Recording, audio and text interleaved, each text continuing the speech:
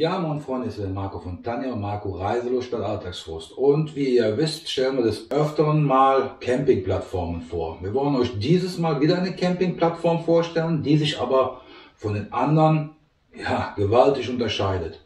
Und wenn ihr wissen wollt, was das für eine Campingplattform ist und wie sie sich von den anderen unterscheidet, dann bleibt dran.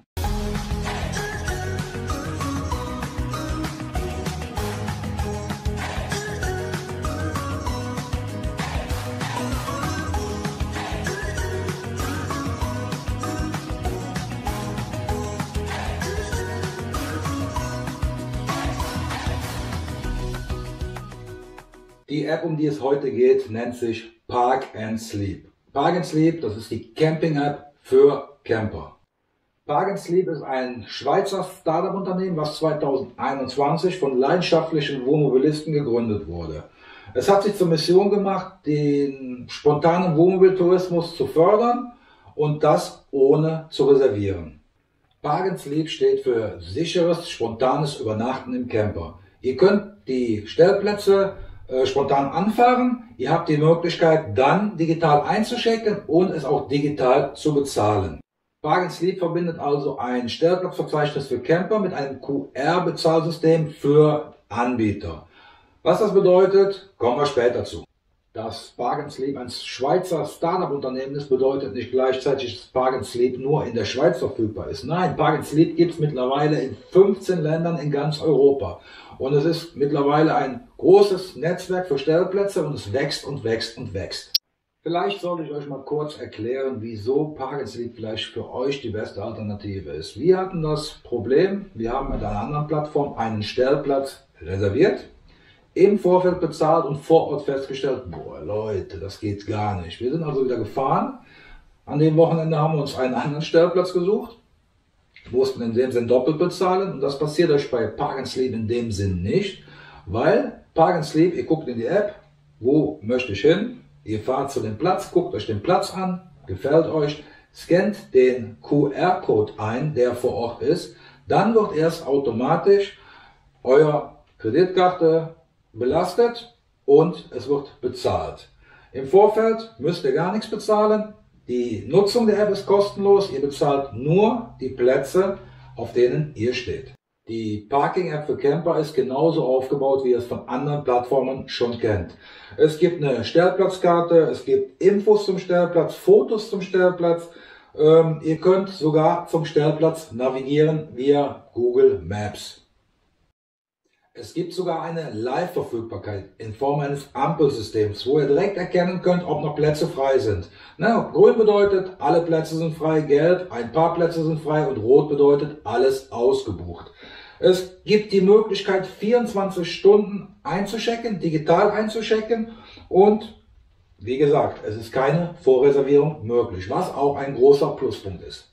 Das Bezahlsystem für Gastgeber. Gastgeber können ihr Stellplatzinserat selbstständig erfassen und auf einfache Weise Camper empfangen.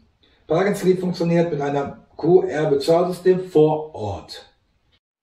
Das bedeutet für den Gastgeber ein extra Einkommen, eine einfache Parkkontrolle, ein digitales Stellplatzreglement, eine direkte Tourismusabgabe, wo der Gastgeber gar nichts mit zu tun hat, eine kostenlose Beschilderung, die von Parknsleep zur Verfügung gestellt wird und natürlich das Beste, gar kein Verwaltungsaufwand. Frei nach dem Motto, maximale Freiheit für Camper, minimaler Aufwand für die Gastgeber. Parknsleep wird überall dort eingesetzt, wo Camperplätze spontan anfahren können. Unsere Gastgeber haben keinen Mehraufwand durch Reservierungen und können sich auf ihr Kerngeschäft konzentrieren. Welche Stellplätze bietet Parknsleep an? Also als erstes wären das die privaten Naturplätze. Mitten in der Natur und mit autarken Fahrzeugen erlaubt, diese Plätze verdienen einen besonderen Umgang. Das heißt, nehmt euren Mist mit, verlasst den Platz so, wie ihr ihn vorgefunden habt. Die Durchgangsstellplätze. Einfach nur von den Strapazen der Reise ausruhen.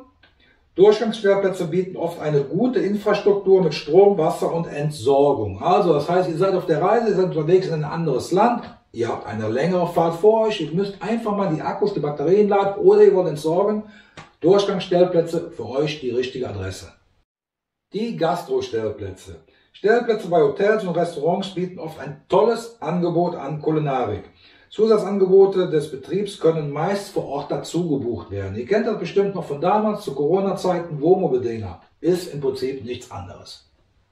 Für die Weinliebhaber oder die Naturfreunde unter euch, Winzer und Bauernhöfe. Ohne Voranmeldung auf landwirtschaftlichen Betrieben übernachten. Oft werden betriebsnahe Aktivitäten, Bioprodukte vom Hof oder Wein angeboten. Kann ich euch auch empfehlen. Vor kurzem noch bei einem Winzer gewesen. Tolle Sache. Ja, vor dem Camping. Was ist vor dem Camping? Oder auch Camping vor der Schranke genannt.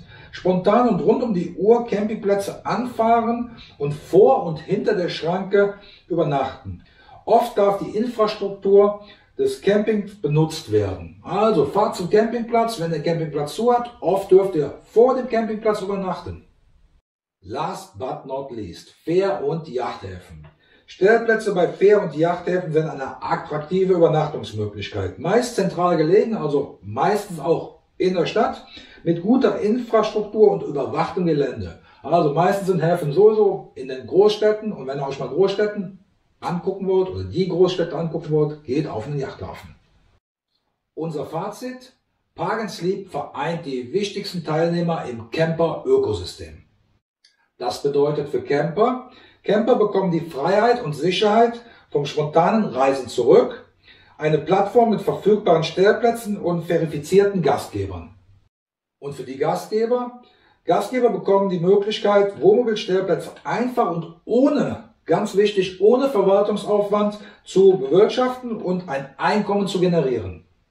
Und unsere Tourismusregionen, ja, für sie bedeutet das, sie erhalten eine Alternative für das Wildcampen. Ein digitales Stellplatzreglement, schweres Wort, schafft Ordnung, die automatische Tourismusabgabe bringt Wertschätzung und Akzeptanz.